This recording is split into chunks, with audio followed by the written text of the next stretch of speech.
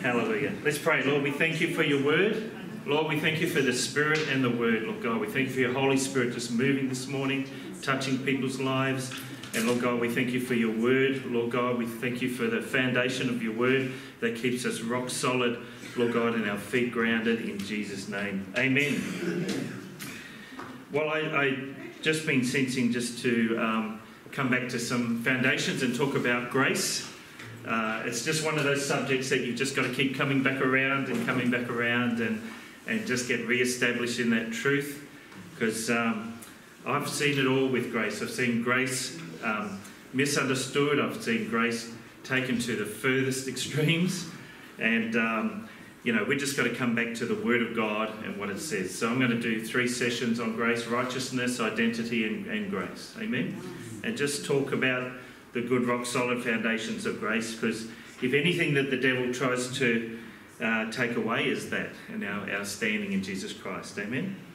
But here's the thing about foundations, and one of the other things being a pastor for a while is sometimes I get shocked at where people's foundations are. Sometimes they're just so shaky, and and when the storms hit, like Jesus said, when the storms hit, when the foundations are not there, you can actually really tell, because people just start to fall apart.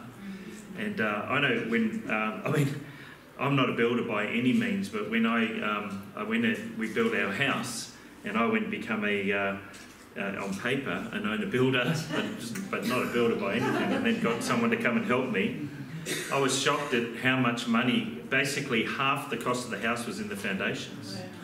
And I'm like, and the devil's going, you're going to run out of money, you're going to run out of money. But and the great thing is that when we did the foundations, we buried a Bible in our foundations, and we wrote scripture. It was quite funny because one of the builders was there, and I was just dressed normal, and he's like, who's this for? Is it a pastor or something? I said, yeah, that'd be me. He goes, oh, you could have had a collar on or something, so we knew who you were. So that was a good witness, because I said, don't seal it up until we've got a Bible. And we put a youth Bible in there, by the way, so there's a Bible in our foundations. But it's the most important part of the house, but it's the part you don't see. You rarely see actually the foundations, but I realised, like, especially building up, that if those foundations weren't right, and especially building it up on piers, with all the floods and the rains that we had, it probably would have been like the ark and be floating down the river. And I tell you what, because the guy who helped me, he was actually an ex-missionary, but very old school. We actually built it with hammer and nail, not even with the stable gun. And but I tell you what, when we've had strong winds, especially being up high, and when we've had all that rain, that thing just has not moved, and it's all because of how good the foundations are. So very, very important part, and it's good to keep coming back to those foundations and make sure that they're solid, especially in the days that we live in. Amen. Because the storms are here and the storms are coming, but and sometimes you'll be questioning yourself, and the enemy will question you, and it's your foundations that are going to keep you strong. So one of the main functions of an apostle is to lay good, strong foundations. Paul said in 1 Corinthians 3:11, he says, for no other foundation can be laid than that which is laid, which is Jesus Christ. In fact, that's one of the scriptures we actually put on the concrete, our foundations. And then he talks about, others build, but that's the foundation, is Jesus Christ. So we're going to talk about, one of those foundations, we're going to talk about righteousness.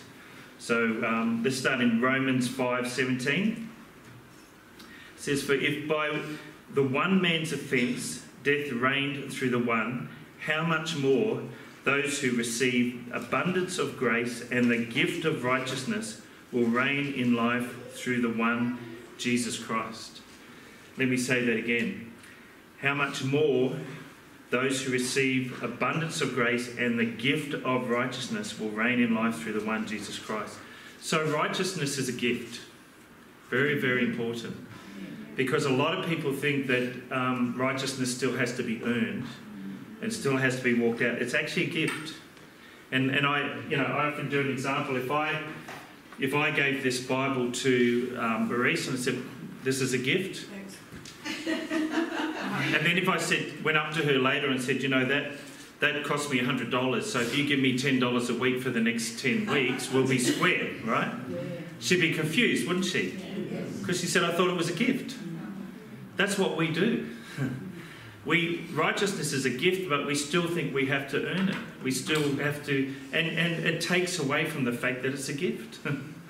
That when we try to earn our righteousness, we're actually taking away from the fact that it's the same with salvation. Salvation is a gift, amen? Something we don't have to earn. It's freely given by Jesus Christ. And the same way he's given us salvation, he's actually given us righteousness. So you don't have to earn your right standing with God. It was a gift that was given by Jesus Christ, amen? And that is a foundation you've got to keep coming back to.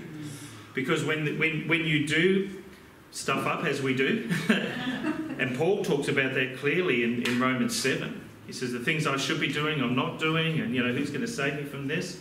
We have to keep coming back to, we are in right standing with God every day of our life because the gift that was given to us by Jesus Christ, amen? It's not something I have to, if I start a bad day and I kick the cat and swear at somebody and carry on, and then think, oh my goodness, I now got to start to, correct myself and earn my now right standing with God because I've got out of it. Well, that's all wrong, because I am in right standing with God. No matter what my behaviour is, the fact is I'm in right standing with God because it's a gift that's been given to me. Amen? And when we understand that, it actually changes our behaviour, believe it or not. So, okay, one of the best scriptures you'll hear, and you'll know very well, Romans 1, 16 to 17. For I'm not ashamed of the gospel of Christ, for it is the power of God to salvation for everyone who believes, for the Jew first and also the Greek. For in it the righteousness of God is revealed from faith to faith, as it's written, the just shall live by faith. Now I want to give you that same scripture in the Good News translation because it's the best way to describe what that means. So here's the same scripture in the Good News translation. I have complete confidence in the gospel. What's the gospel? Good news. I have complete confidence in this good news. It is the power to save all who believe, first the Jews and also the Gentiles. So here's the good news. The gospel reveals how God puts people right with himself. Isn't that awesome? It's not how people put themselves right with God, it's how God puts himself right with us. It is through faith from beginning to end. As the scripture says, the person who is put right with God through faith shall live. Isn't that powerful? Yes. So the very thing we couldn't do, the thing the law couldn't do, us trying to get ourselves right with God, God said, okay, guess what? I'm going to do something completely different. I'm going to put myself right with you through the good news of Jesus Christ coming, dying on the cross, taking away your sin and giving you as a gift his righteousness. That's what put us right with God. What he did for us, not what we tried to do for him. And the sad thing is that people believe that and then go on to try to get themselves right with God all the time.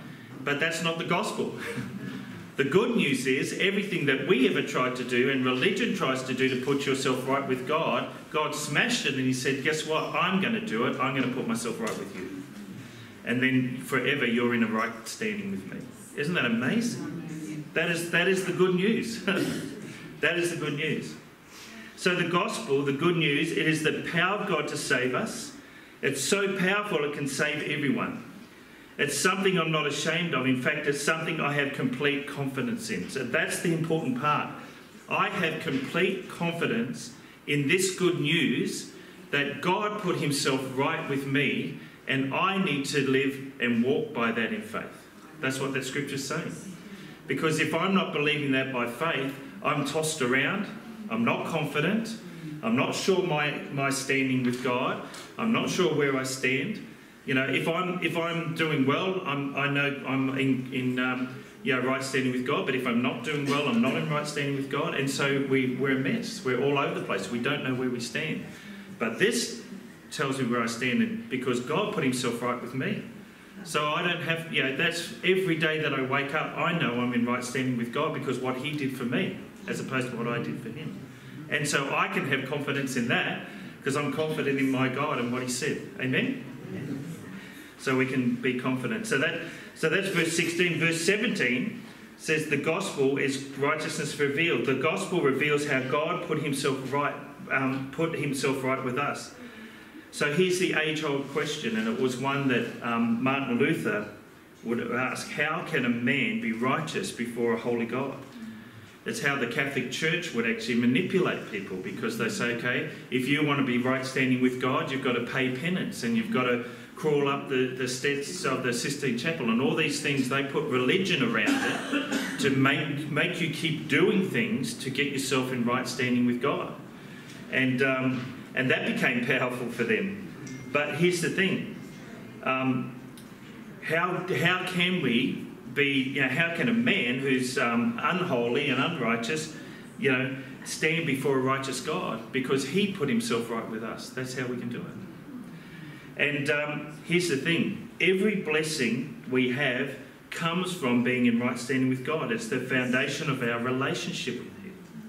So we can come boldly to the throne room of God. We can come to our Father, no matter how we live and what we're doing. We can come to him because we're in right standing with him. And every blessing that comes from God is because we're in right standing with him. Amen? Every day of your life. I've heard people say, like, oh, well, God's withholding his blessing. No, he's not. What we're doing, the blessing of God is like having a hose which has got full pressure, and then by our lives we can squeeze that hose so there's only a drip coming out. But it's not stopping the blessing of God. Amen? We can counteract that by what we do. But God's not withholding his blessing because we are in right standing with him. Amen? It's our lives and what we do that can actually constrict that. Does that make sense? Amen. So I love to, it talks about the gospel. I love to use that when I'm just talking to somebody about the gospel. I just say things like, do you believe in heaven? And people are like, oh, well, I'd like to. Well, would you like to get there? Yes, I would. So, but how? How do you, and then I just say, do you think heaven's a perfect place? Well, yeah. I say, well, how can an imperfect person go to a perfect place? You actually leave them with the conundrum, the puzzle. And then you actually share the good news. That Jesus actually came to die, and in his perfection, he took our imperfection so that we can actually now go to a perfect place. It's that simple. 2 Corinthians 5:21 is the great exchange. For he made him who knew no sin to be sin for us, that we might become the righteousness of God in him. Amen? So that was the exchange that took place. He actually took our sin but gave us our righteousness. That's the problem. A lot of people are living with half a salvation. They know their sin's forgiven, but they don't understand the gift of righteousness. They understand the gift of salvation and their sin. The problem is, if you don't understand righteousness, your sin can be taken away, but what happens tomorrow? What happens when you sin tomorrow? Does Jesus have to come back and try and take away your sin again? You're living in this half. It's like the people in the promised land. They knew God, they got there, but they didn't enter in because they didn't understand their standing. And so, Satan tries to get... Here's the trick of the devil. Satan tries to get you to earn something that you already have. Do you know he started that right from the garden? Adam and Eve. He said, God doesn't want you to eat from the tree of the knowledge of good and evil because you'll be like him. Guess what? They were like him. They were made in God's image. They were greater than the angels, but they weren't God, but they were as close to they were made in his image, and man was given the ability to create. Satan hates the fact that women can have babies. Why do you think there's so much abortion? Because Satan can't create, but God has given creative power to humans. And so he was actually trying them to earn something that they already had. And you watch that, Satan will do that to you all the time. He'll try to, I need to be in right standing with God. No, you're in right standing with God. And so that's one of the tricks, and he still does it today. So we are already in right standing with God. He took away our sin, gave us his righteousness. Amen? Can I have an amen? Yes. Awesome. Okay, I'm just going to throw heaps of scripture at you. Amen? Romans 3:21 to 26. But now the righteousness of God, apart from the law, is revealed, being witnessed by the law and the prophets. Okay, so all of this was talked about way back in the Old Testament. Even the righteousness of God through faith in Jesus Christ. That's our righteousness. We've been given it. How we walk in it is through faith. Amen? When you feel that you're unrighteous, you need to make a righteous declaration by faith. I am the righteousness of God in Christ. It is a gift that's been given. God's not an Indian giver, I can tell you that, all right? He doesn't do what I tried to do, Maurice, and just say, well, here's a gift, but you can pay for it, okay? He doesn't do that. If he knows what a gift is, it's a gift. He doesn't try to get it back, it's a gift, amen? Can we all say righteousness is a gift? Yes. Amen. All right. God's not an Indian giver. Apologise to Indians that are watching this today. All right. So, even the righteousness of God through faith in Christ to all and on all who believe. Do you believe? Yes. Okay. For there is no difference. All have sinned and fall short of the glory of God. I love to talk because I'm pretty tall, so, and other people I say, well, some have fallen more short than others. But here's the thing. We're all in the same boat. That's why we can actually preach the gospel. I'm no better than anybody else on the street. I don't deserve the righteousness of God. I don't deserve his salvation. I don't deserve to go to heaven. I don't deserve it. But I've been given a gift, and I'm hanging on to that gift. That's what's my ticket to heaven. That's what's my right standing with God. That's why I'm in relationship with God. That's why I can expect him to heal me. That's why I can expect favour in my life, because of the gift that he gave me, and no other reason. Amen? We've all fallen short of the glory of God. The person out there is no better than I am. The only difference is that I got a gift, and I'm walking it out by faith. And that gift is available to everybody. Amen? I used to, when I was working in the freight industry, I think I've told you this before, but you know, I just rely on the Holy Spirit and the favour of God to get my business, because it was one of those businesses where there was more freight companies than there was freight. And so a lot of reps only lasted 1 or 2 years because they got burnt out. It was a hard industry to be in. I lasted in it for 11 years. And so I just listened to the Holy Spirit. I'd be obedient. If he said, go to that customer now, I'd go straight away. I was talking to one of the reps and he goes, mate, that's an unfair advantage. I said, well, you can have the same. You can have the same advantage. It's not just exclusive to me. Anyway. So, all have sinned and fall short of the glory of God, being justified freely by his grace. You know what the word justified means? Justified, never sinned, okay? It's all in the past. By the way, I want to tell you this, and this will help you. Do you know when you get saved, you have a new history? You have a new history. You're born again. When does your history start? When you're born. My history does not go beyond when I was born. Okay, I was born on the 6th of February 1963. I don't have a history prior to that. I was born again when I was 5 years old. I have a new history, and it started from there. When you got saved, you have a new history, and it's all in Jesus Christ. Amen? So when the devil wants to come and talk about your history, it's talking to the wrong person. That's when my history started. That's when your history started. Amen? And so don't let him go into your history. It's history. All right. Don't get me started. All right. So being justified freely by his grace through the redemption that is in Christ Jesus, God, whom God set forth a propitiation by his blood through faith to demonstrate his righteousness. Because of his forbearance, God had passed over the sins that were previously committed to demonstrate at this present time his righteousness, that he might be the just and the justifier of the one who has faith in Jesus Christ. Amen? Don't let people say that your sins have been atoned for. It's rubbish. Your sins have been taken away. Amen? That's happened in the Old Testament. That's Old Testament. You know, they had to atone for sins. But when Jesus came, by one sacrifice, he made perfect those who are being sanctified forever. Amen? He actually did what all the previous sacrificial system could not do.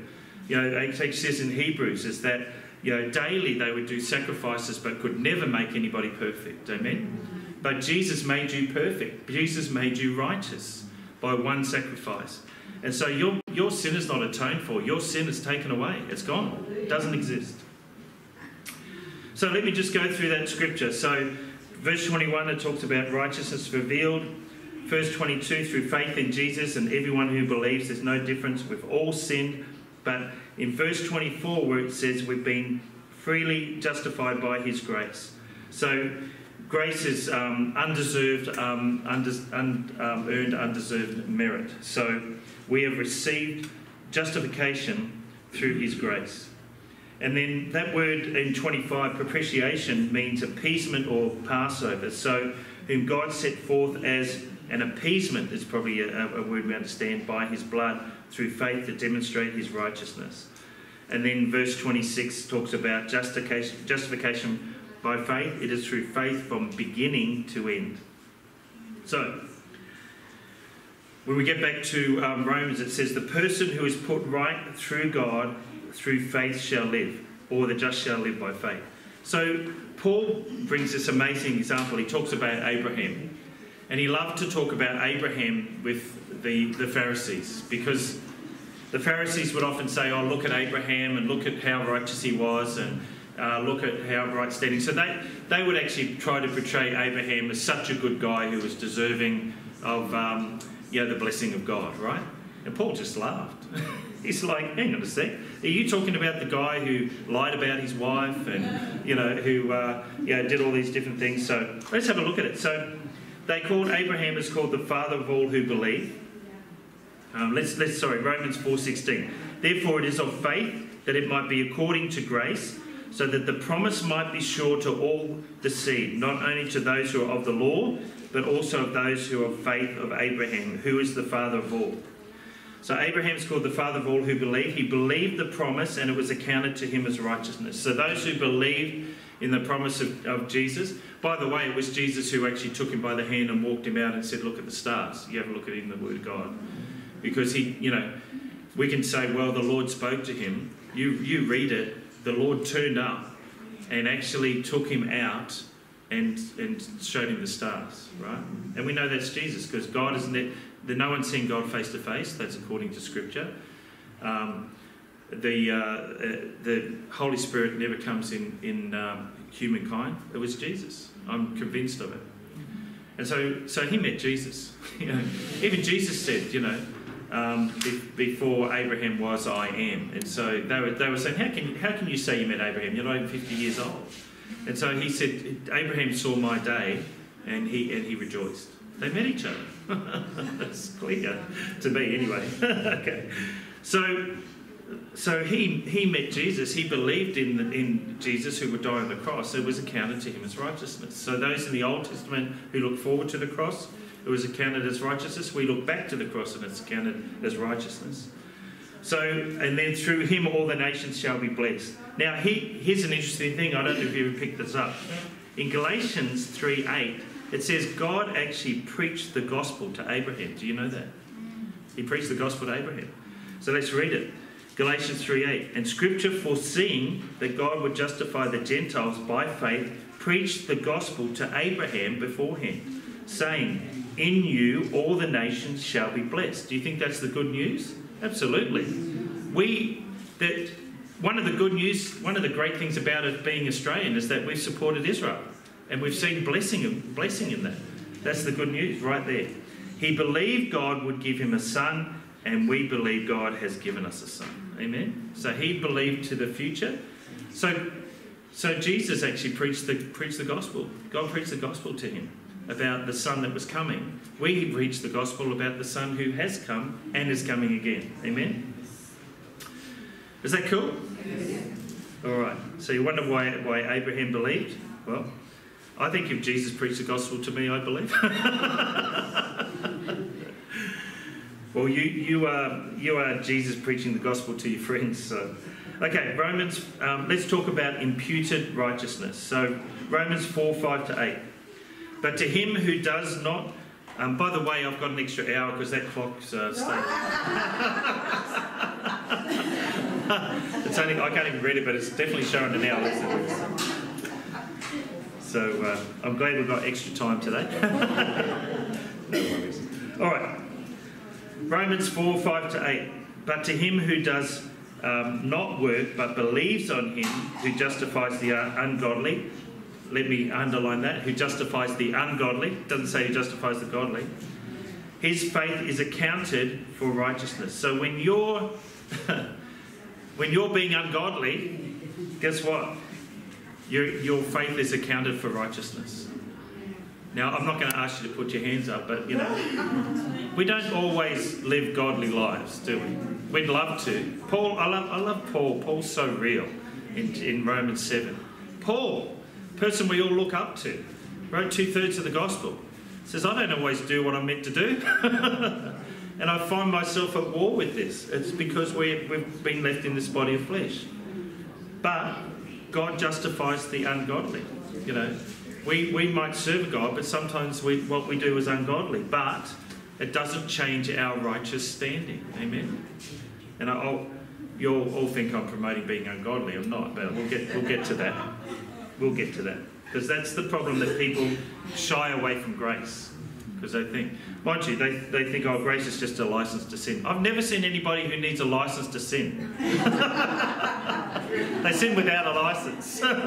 Some people are driving on the road without a license, which is silly. Actually, I think Joseph Prince put it the best way. He actually said this. He said, I travel around the world, and he said, my wife probably loves me more than I love her. And he said, and I travel around the world, and I could get into trouble. I could do things immoral. She probably wouldn't even know. He said, but her love for me compels me to do the right thing by her. Isn't that amazing? So guess what grace does? His love for us compels us to actually live godly lives. That's when you really understand grace, you'll understand that you don't want to do ungodly acts. You don't want to do things that actually that would mess up your relationship. Yeah, it doesn't mess up your relationship as far as you're standing, but you just don't want to do that stuff, because the length that Jesus went in his love to actually bring salvation, everything that we don't deserve, you just fall in love with him, and it just becomes part of your worship towards him, that I want to live my life that's actually, there's a scripture that says, I want to live my life worthy of the fact that I'm actually going to escape out of what's to come. There's a scripture that talks about that. And so that law can't do that. When law says, oh, well, you know, if you better live this way or live that way or you'll be punished, all you do is try to find a way around it, or, you know, or live in fear of getting punished. But grace is that you live your life in a godly manner because of love, because he first loved us. You know, sin deserves death. That's what I deserve. But he actually, we used to sing a song that says, I owed a debt I could not pay. He paid a debt I could not owe. I owed a debt I could not pay. I needed someone to wash my sins away. And now I sing a brand new song, Amazing Grace, the whole day long. Christ Jesus paid the debt that I couldn't pay. So when you understand that the lengths that Jesus went to, and dying on a cross, that barbaric cross, so that he could pour his love out on me, so that I could enjoy being with him, and that's our response. We just respond to him. We respond to grace and love. Titus talks about it's actually grace that causes us to live godly in an ungodly world. Because it's actually, and that's something law can't do. Law, you don't respond to law in love. You respond to law in fear. And that was never God's intention. It's actually for us to respond in love. Anyway, okay. Romans 4:5-8. But to him who does not work, but believes on him who justifies the godly, his faith is accounted for righteousness. Just as David also describes the blessedness of the man to whom God imputes righteousness apart from works. Blessed are those whose lawless deeds are forgiven and whose sins are covered. Blessed is the man to whom shall not impute sin. So that's a quote from the Old Testament. So, imputed righteousness. Well, here's the thing. David was a murderer and adulterer, and under the law should have been stoned. And the Bible says God justifies the ungodly. So, do you remember that David said to Nathan, I'd rather go at the mercy of God than at the mercy of men? Because he actually knew that God is far more merciful than man can be. And So instead, like Abraham, he believed in Jesus, on whom who justifies, and it was accounted for righteousness. David says, I'm blessed, and so is every man and woman who believes in Jesus, because your sin is not counted against you, and your righteousness is imputed to you. That's what he's actually saying in that scripture. So the best way I can probably explain imputed righteousness is that, say, you've got a bank account and you're in debt for $1 million, and you're just like, oh, I'm never going to pay that back. I don't know how that's ever going to happen. And so you go to the ATM, and not only has the debt gone, but you've got $100 million sitting in your bank account. So not only do you have to now worry about how am I going to pay it, but everything you ever need is in this world, you've got enough money to last you for the rest of your life. That's what imputed righteousness is. He took the debt, but he actually gave you his righteousness to carry you right through until you actually go to be with the Lord. Amen? That's imputed righteousness. That's right standing. I remember Pastor Ken used to say this line, it's not our condition that determines our position, it's our position that determines our condition. In other words, it's not what you do that determines who you are, it's who you are that determines what you do.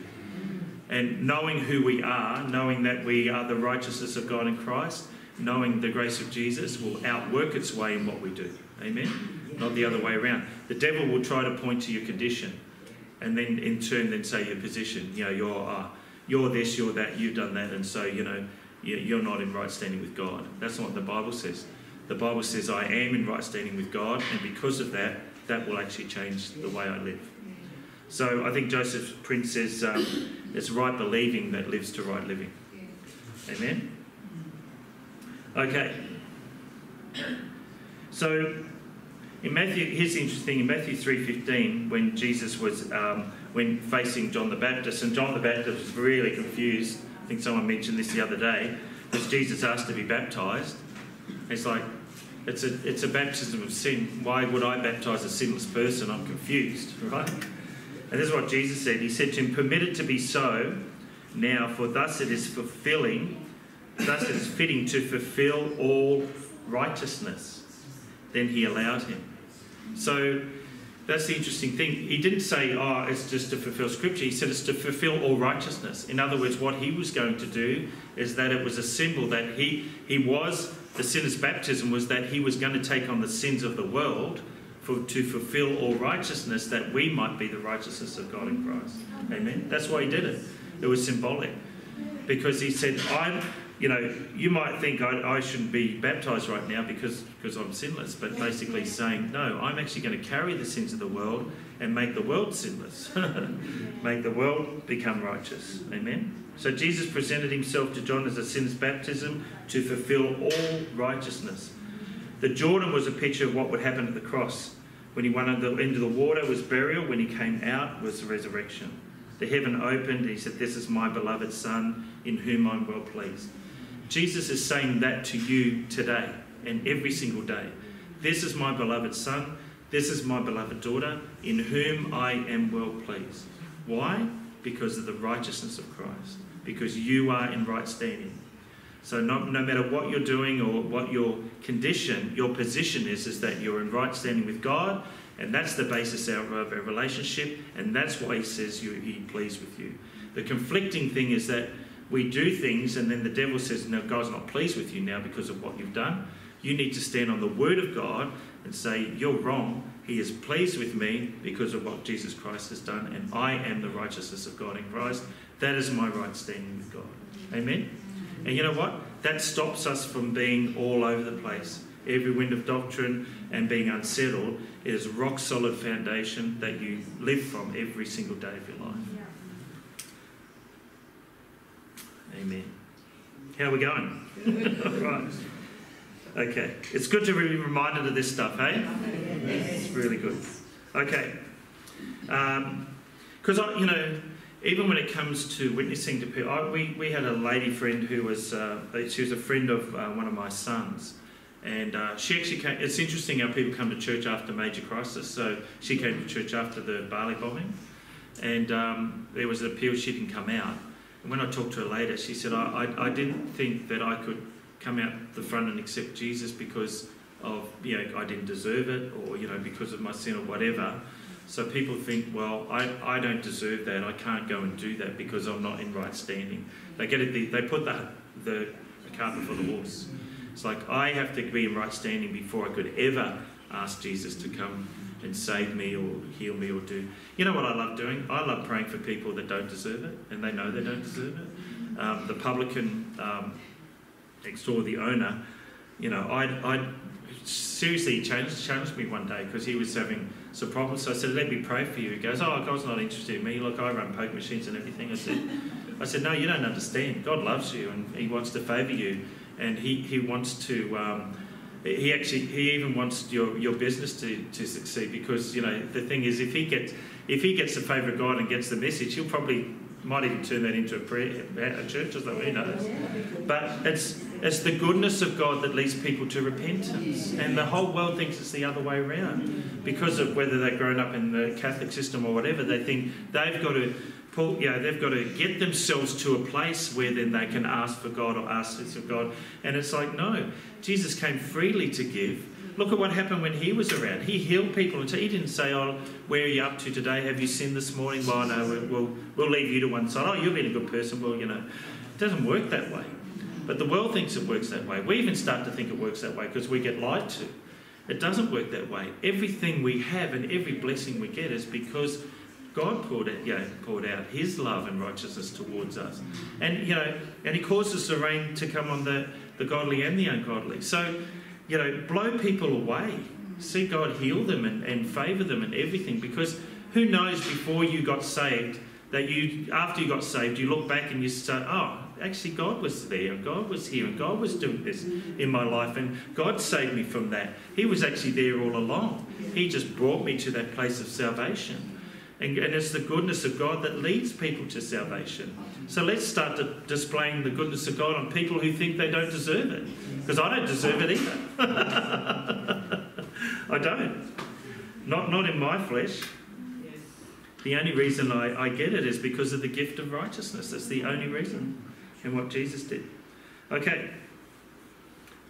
So John 12:31 to 32. Now the judgment of this world, now the rule of this world will be cast out, and if I'm lifted up, I will draw, it says, all peoples to myself.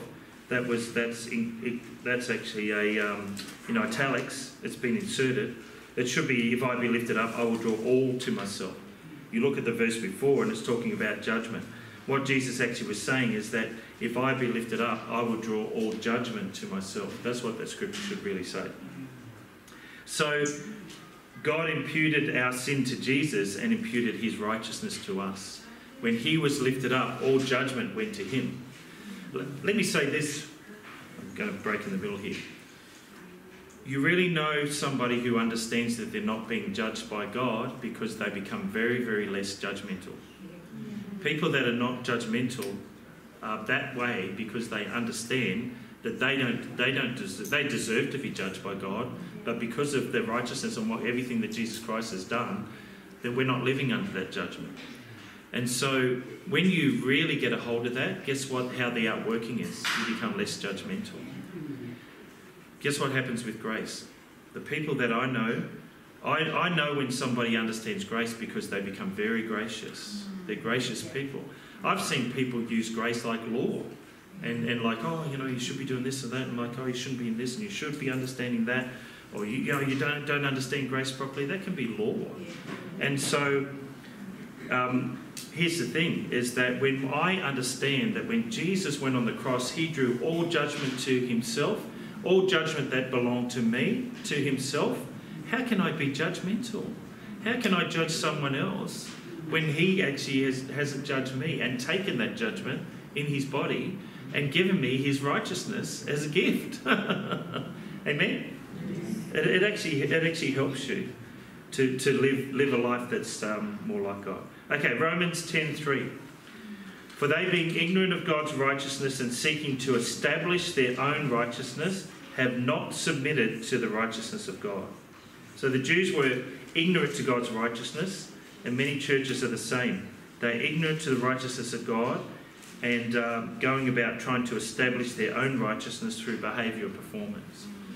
I remember a lady at one church I was at, and she said, "Oh, we should be teaching people to be, more righteous." I said, "Yeah, good luck with that." I said, "We've all tried that before.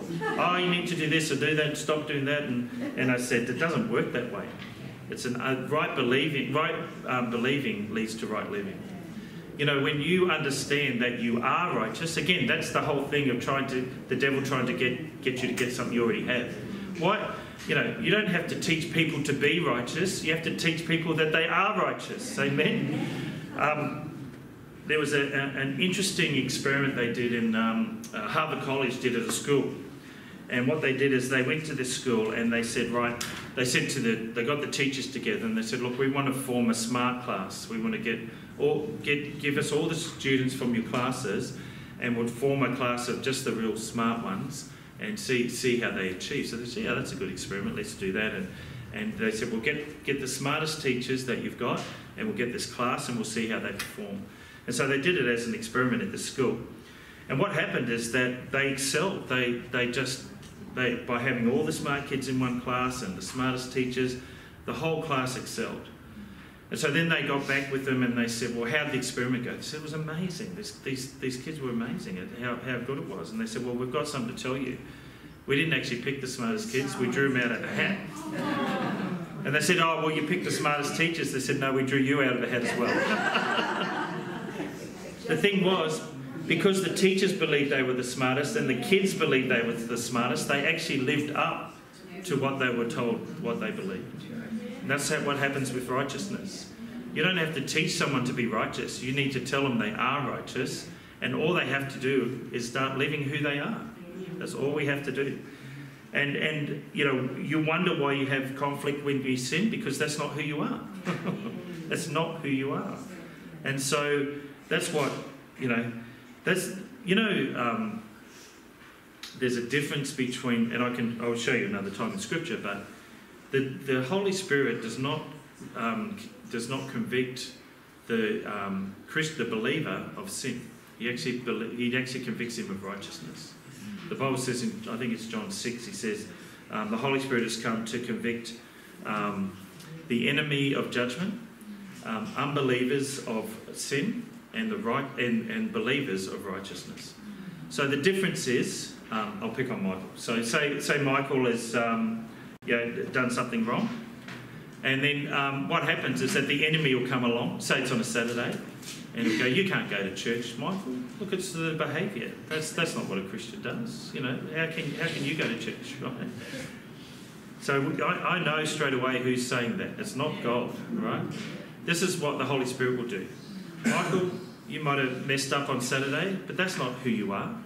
And the enemy's trying to tell you not to go to church, but that's what Christians do. And so just, put that aside.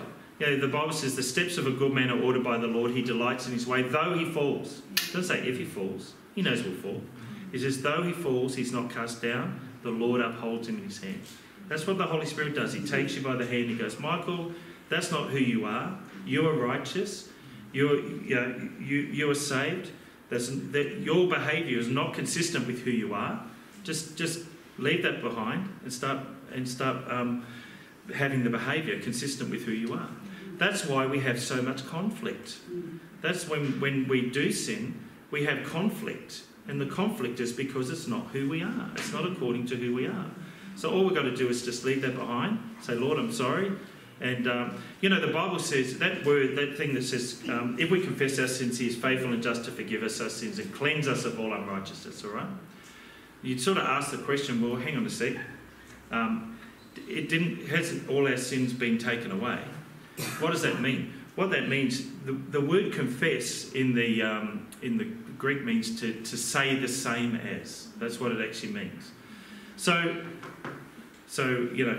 when we do the wrong thing, let's just call it what it is. It's okay.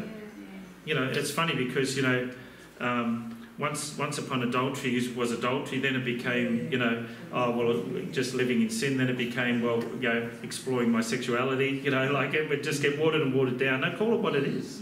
That's what this is. If we call it what it is, he's faithful and just to forgive us because he's already and to cleanse us. You're not going to get the cleansing if you go, "Oh no, that was somebody else's fault, you know.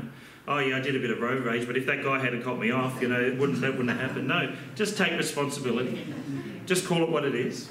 Say, sorry, Lord, I mucked up. You say, yeah, I know that's not who you are. Let's just get on with being who you are.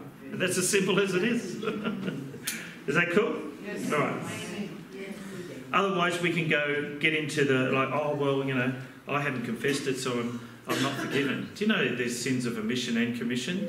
There are sins that we do know, and there's sins we don't know. I could have sinned on the way here and upset a few people without even knowing it. The wonderful thing is that the blood of Jesus covers all of that, you know. So I don't have to go, the things that God reveals, just say, yep. And the things we know, just be honest and say, hey, I mucked up. God says, yeah, I know. You'll probably do it again. You know? But, Lord, and just keep the slate clean. Amen? You know, I'm going way off. You'll have this, Andrew, I'm going off my notes. You know, when Jesus was washing Peter's feet, and Peter said, no, Lord, you know, you're not going to do that. And he goes, well, unless I do that, you know, you're not part of me. So he said, I'll wash all of me then. He said, no, I don't need to do that. See, you've been washed, but sometimes your feet get dirty. We go out, what happened? They were wearing sandals, the dust gets on your feet, your dust gets dirty. We go out in this world, our feet get dirty, and Jesus just cleanses our feet. You know, and we just bring that dirt to him, he just cleanses it. We don't need to be totally washed because we're already washed, amen? We already know who we are. But, you know, even though we're righteous, sometimes we do unrighteous acts, and we just bring it to God and he cleanses it. And even if the things we don't know are covered as well, or, you know, taken by Jesus Christ. That's the wonderful thing. So you can stay in that assurance that you're righteous. Amen. I haven't got, guys. How are we going for time? Another hour to go. Got another hour. I've got a few more scriptures. Are you cool? Shall I keep going?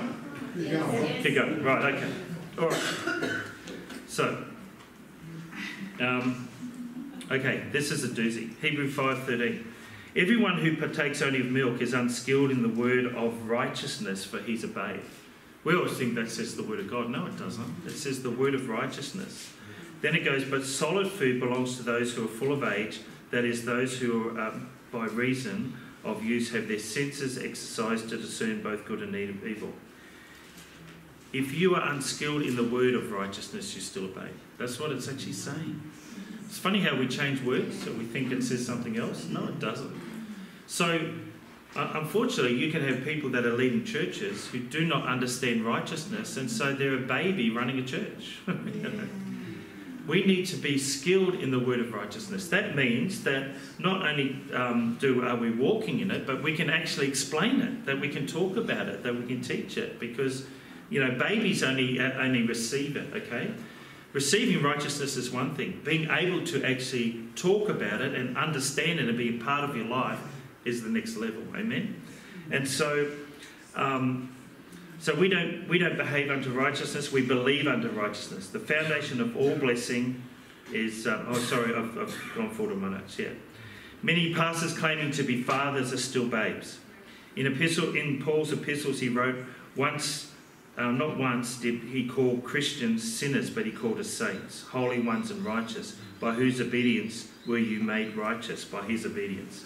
So you see right through the epistles, he actually says to the saints, you read it, right? To the saints in Corinth, to the saint, right? Do you think the Corinthians were acting saintly? Do you think they were acting righteously? No. So why did he say that? Because he told them who they are. That's why.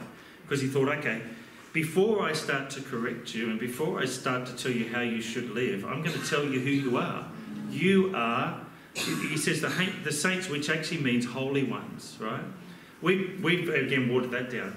We'd say to the Christians at Tumbulgum, right? But that's not what Paul did. He said to the saints. He called them saints.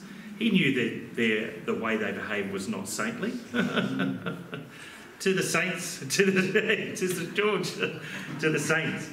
So here's the thing: is that's what we've got to establish before you actually talk about how you should live. It's actually who you are. That's actually, if you read the book of Ephesians, the first 3 chapters talks about who you are, And then the last 3 chapters talk about how you should walk based on who you are. Amen? If you only teach the last 3 chapters, talking about, wives love your husbands and how children should act, how husbands should act, how masters should act, and you don't teach people who they are, you've actually put the cart before the horse again. And all you're trying to do is actually do it in your flesh. And so Paul was very good at that, because his letters in Corinthians was addressing them, and how they shouldn't take each other to the court, and a lot of behaviour. But you know what he started with? Identity, who they are, to the saints in Corinth. So he was actually telling them their position before he started talking about their condition. Okay, Romans 5:19. For as by one man's obedience many were made sinners, also by one man's disobedience many were made sinners, also by one man's obedience many were made righteous. So Adam's sin was imputed to us. I think there's going to be a lot of people lined up wanting to have a chat to Adam when we get to him. But Jesus, so one man, don't ever let people tell you that, like, oh, children come into this world perfect. No, they don't. They come in with a sin nature. The first word they learn is no. I was at a shop one time and I was looking at something and this little came up and said, mine. I said, what's your name? I said, no, sorry, your name's not written on there. That's not yours. So we come into this world with a sin nature. One person plunged us into that. So one person got us out of it. Amen. Our sin was imputed through Adam, but through Jesus Christ, righteousness has been imputed to us. We don't behave unto righteousness, we believe unto righteousness. The foundation of all blessing is our right relationship with God. So, for 2 Corinthians 5:19, that is that God was in Christ reconciling the world to himself, not imputing their trespasses to them, and has committed to us the word of reconciliation. How do we reconcile the world to us? And that is what we do, is we actually let them know that Jesus is not imputing their sin to them. See, the sin problem's been dealt with. It was dealt with at the cross. Amen. Flesh is the problem. living in the flesh and dealing with the flesh. That's the problem that Paul was dealing with in Romans 7. Hebrews 8:12. For I will be merciful to the unrighteous, and their sins and their lawless deeds I will remember no more. That is such a good scripture, because the Old Testament was, if you're good, you get good. If you're bad, you get beat. And so, but when Jesus died on the cross, he took the curse. Okay, so if the law was all about cursing and blessing, and the curse has been taken, what's left? Blessing. Jesus Christ has taken the curse. He's taken the curse of sin, and so all that's left is actually blessing. And so in Hebrews, it was a change, because before, if you sinned, you were accounted to that. If you were good, and it was like, that's where they get karma from. But here's the thing. He's in the New Testament, it says, and quoting from the Old Testament, I will be merciful to their unrighteousness, and their sins and their lawless deeds I will remember no more. So when somebody's remembering your sin, it's not Jesus, because he doesn't remember it. Or it could be you. You go, oh, Lord, I've done this, I've done that. He goes, I don't know what you're talking about. All right. I might leave the rest to next time, so because we're going to get right into Abraham, but we're actually going to look at how Abraham did the wrong thing and still got blessed. And that was the case. And that's not saying, we'll just go out and sin and you'll be okay, because there are consequences for sin. I mean, David had consequences for sin because it went right through his family and his family. So, there are consequences for sin. But the fact is that Abraham, I'll tell you this much for next week. I'll give you this question. So when Abraham went down to Egypt, I'll do it. Shall I keep going? Because it's really good stuff. All right, because it'll finish off what we're talking about. Okay. So let me read this. Genesis 12, 10 to 20, and then Genesis 13, 1 to 2. Now there was in the land, and Abram went down to Egypt to dwell there, for the famine was severe in the land. So first of all, God says, go and I'll take you to a place and you'll know it when you get there, right? So he gets there and there's a famine. So what does he do? In the flesh, he goes, I'll go down to Egypt because I know I'll get fed and I'll get looked after. However, I might have a problem being protected, so I better lie about my wife, right? So what he does, it was sort of a lie because he was a sister in a way, but not really. So first of all, what he did, he stepped out by faith.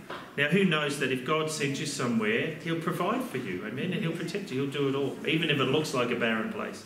So he gets to Hebron and then he goes, oh no, I better go down to Egypt. So did he do the wrong thing? Yeah, he did the wrong thing.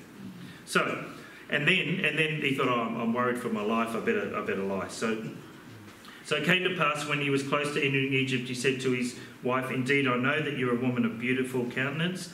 Therefore, it will happen when the Egyptians see you that they'll say, this is his wife, and they'll kill me. But they will let you live.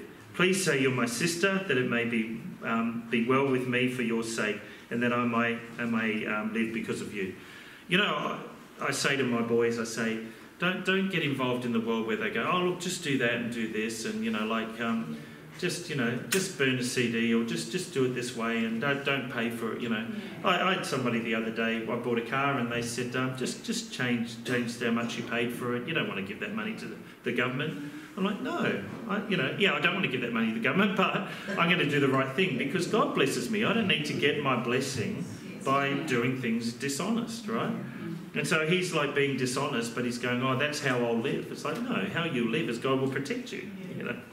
So anyway, so it was when, and this is why Paul just thought it was funny when the Pharisees would go, oh, look at Abraham, what a righteous person he was. No, he wasn't. He was just like you and I. So it was when Abram came into Egypt that the Egyptians saw the woman that she was beautiful, and the princes of Pharaoh also saw her, commended her to Pharaoh. And the woman was taken to Pharaoh's house. He treated Abraham well for her sake. He had sheep, oxen, male donkeys, male and female servants, female donkeys and camels. But the Lord plagued Pharaoh in his house, and great plagues because of Sarai, Abram's wife. And Pharaoh called Abram and said, what is this that you've done to me? Why did you not tell me that she was your wife? Why did you say she's my sister? I might have taken her as a wife. Yeah, that could have happened. He might have gone, oh, well, he's a sister, I'll take her as a wife. Like, how's he going to handle that? Now, therefore, here is your wife, take her and go your way. So Pharaoh commanded his men concerning him. They sent him away with his wife and all he had. And Abram went up from Egypt with his wife and all he had, with Lot to the south. Abram was rich in livestock, silver and gold. Where did he get that from? He did the wrong thing. He actually lied. He actually tried to protect himself. And then he came out of that place blessed. So, who sinned, Abraham or Pharaoh? Abram. Pharaoh nearly sinned if he hadn't figured it out. Who did God plague? Pharaoh. Who did he bless? Abraham. Why? Because God does not impute sin to the righteous. Now, if you heard me say it's okay to sin, you have been listening wrong. I never said that. If you sin, you play with fire and you'll get burnt. But God does not impute your sin to you. If the Bible says, if you sow in the flesh, you'll reap from the flesh. So this is not Pastor Rob saying go and sin. You're right. I'm not saying that at all. But what I am saying is that even when we do, and we know at times we will, God is still going to bless you, because it's actually out of His blessing. See, do you know what turns me to God more is when I'm blessed when I don't deserve it. That's really what gets my attention. If we go, oh look, I'm doing okay, I'm in the blessing of God, and then I think, God, you're blessing me. I don't deserve this. I haven't been acting in a way that even deserves this, and God just does it because I'm His child. We do that with our kids. If when my kids are at our place, if they're next door at the pub and they're swearing and carrying, not saying they would, but let's say they are, right? I'm not going to go over there and go, don't bother coming back here for dinner tonight. I'm disowning you. No way. What am I going to do? I'm going to bring them home, I'm going to give them a feed, and I'm going to sit down with them and say, do you really think that behaviour is who you guys are? You can do better than that. yeah, Dad, you're right. It's not going to withhold my blessing, is it? Because it's out of blessing and out of love that I have the relationship that I can actually talk to them on that level. Amen? That doesn't make them go, oh, great, Dad loves us anyway, let's just go and do more. It makes them go, yeah, you're right, Dad, I shouldn't be carrying on like that, Does that make sense? Yes. Okay. So, guess what? He did it again. So in Genesis 20, verse 2 to 7, it says, Now Abraham said to Sarah, his wife, she's my sister, to King Abimelech, right? And God came to King Abimelech in a dream at night and said to him, Indeed, you're a dead man. Again, who did the wrong thing? Abraham. What was Abimelech doing? Nothing. He was just like, and God says, you're a dead man. It's like, what? So he came to him in a dream and said, you're a dead man because of the woman whom you've taken, for she is a man's wife. But Abimelech had not come near her and said, Lord, will you slay a righteous nation also? Did he not say to me, she's my sister? And she, this is after he'd done it before. He hadn't learned the lesson. So she even said to herself, he's my brother, and in the integrity of my heart and the innocence of my hands I've done this. And God said to him in a dream, Yes, I know that you did this in the integrity of your heart, for I also withheld you from sinning against me. Therefore I did not let you touch her. Now therefore restore the man's wife, for he's a prophet, and get this, and he'll pray for you, and you shall live. The guy who did the wrong thing, he nearly put this guy in a wrong position, and God goes, you're a dead man if you touch her. He goes, give him back his wife, he's going to pray for you. Isn't that incredible? That's incredible. But if you do not restore her, know that you surely shall die, and all who are yours. So King Abimelech, look at this, took sheep, oxen, male and female servants, and gave them to Abraham, and restored Sarah, his wife, to him. And Abimelech said, See, my land is before you, dwell here if it pleases you. Then to Sarah he said, Behold, I've given your brother 1,000 pieces of silver. Indeed, this vindicates you before all who are with you and before everybody. Thus she was rebuked.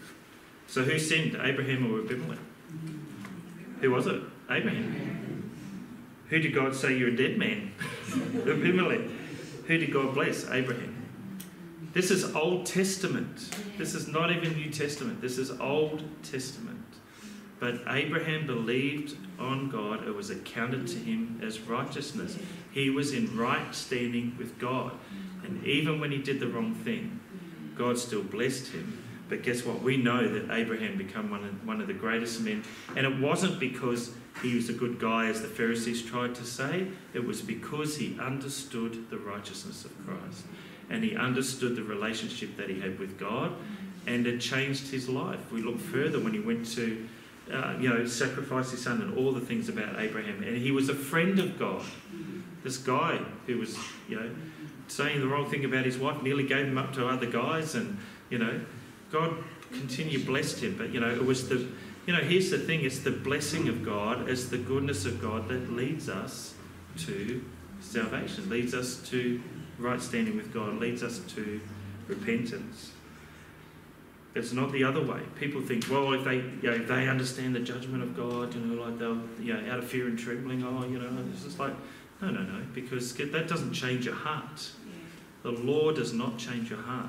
It's the relationship with God, and the fact that, here's another example. Say a young boy comes to his dad and asks if he can borrow the keys to his car.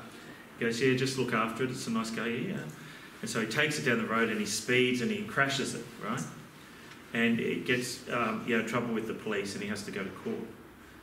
Who will he find harder to explain it to, the judge or the father?